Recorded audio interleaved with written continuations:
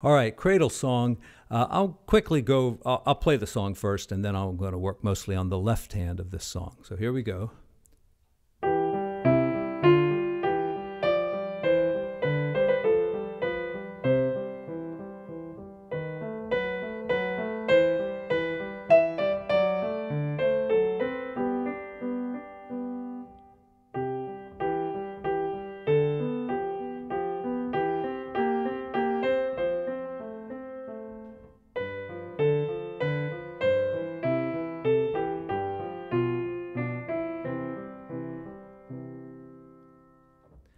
So I was noticing as I played through this song that my fingering was not really exactly like it is in the book.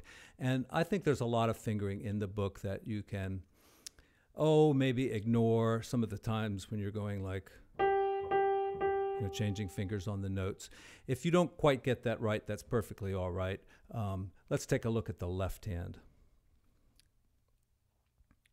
So the first line's easy enough. Every other note's a G, so just concentrate on the bottom notes and bring them out slightly. Keep your thumb very soft because that note just goes over and over again. You don't want it to sound like this. All right, let's do it the other way.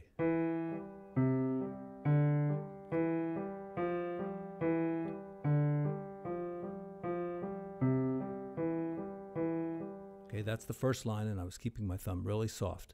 Next line starts with fourth finger on D sharp, and you've got second finger on F sharp, and an A.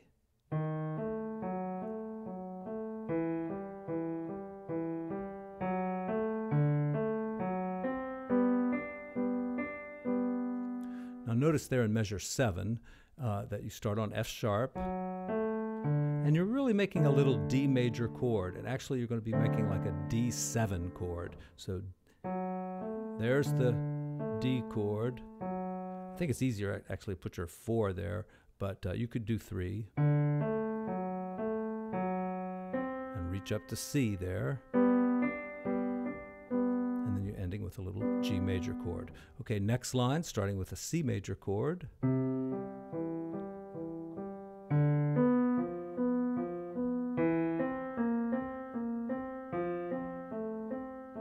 Okay, and the one that students always get wrong is not the C major, but this one that comes next, D, B, F.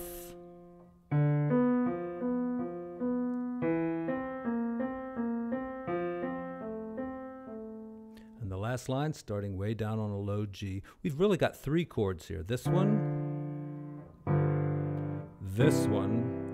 and this one. Notice the first one and the third one are very similar. They're both G7. So here we go.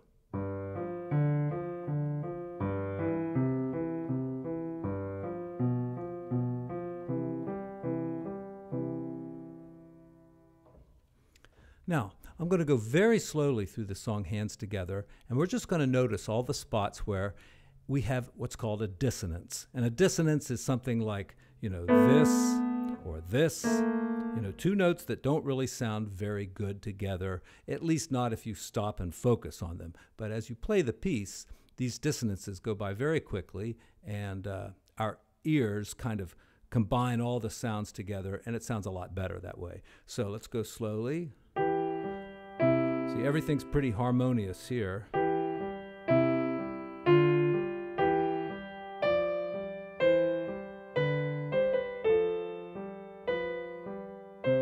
No problems there, all right?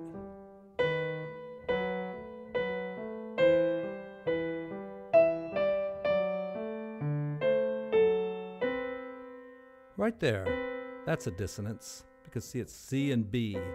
See, C and B. So second line again.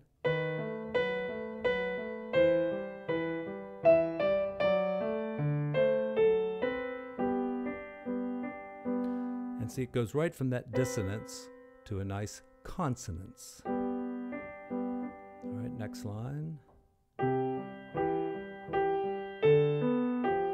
Right there, a little bit of one. All right, so.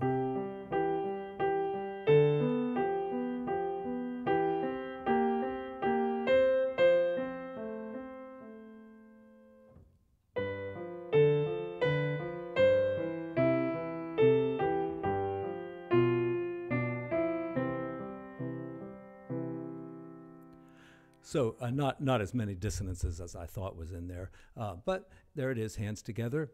Good luck with this song. It's a good song to work on one line at a time. Play it through each hand a few times, do it hands together a bunch of times, and then go on to the next line. And as you improve, you go back and start maybe playing 2 lines together and making sure you have it learned pretty well. And if you do, then play the whole song. Have fun with it.